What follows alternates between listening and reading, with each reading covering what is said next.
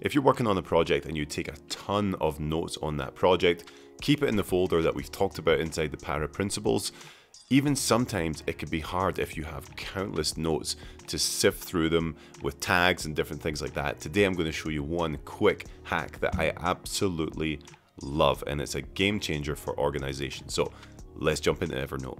What's up guys? Okay, we are going to jump into a project that I'm working on right now. So let's find one with a ton of notes. So this one right here, Warrior. This is a mentorship group that I'm a part of. I have a ton of work to do for it. As you can see, as I scroll down, I have a lot of notes in there that I take going through the curriculum.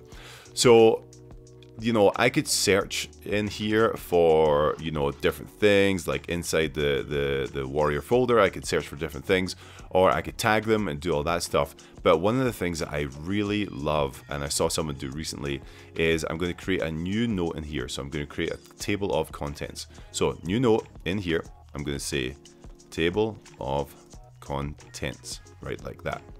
Now what I'm going to do is I'm going to select all of these notes. So I'm going to scroll down and I'm going to select them all. And once I've got them all, 39 notes selected, I'm going to right click here. I'm going to go to copy app links. They're all copied here. I'm going to go to table of contents and I'm going to paste and boom. So now I can just look through the table of contents I have and just pick the one that I'm trying to find or look at or review. Click there, boom, and it goes straight to the note and I can be working on that right here and now. So super cool little hack to get into this.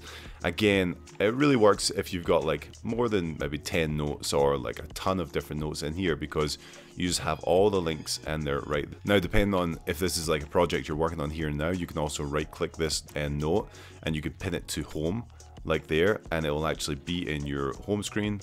Boom, and it's pinned in here and you can go through it like this. That's kind of super handy too if it's something that you're always going to be referencing.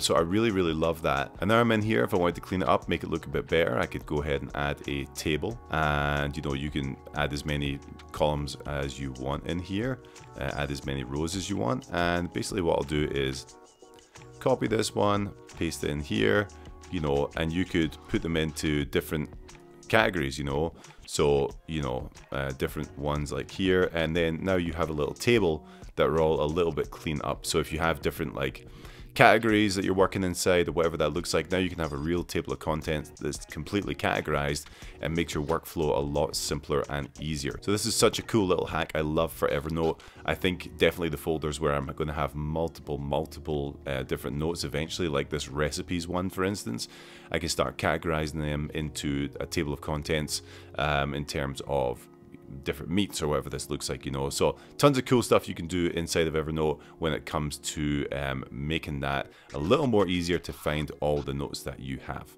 All right, there we go, more Evernote to come guys. See ya.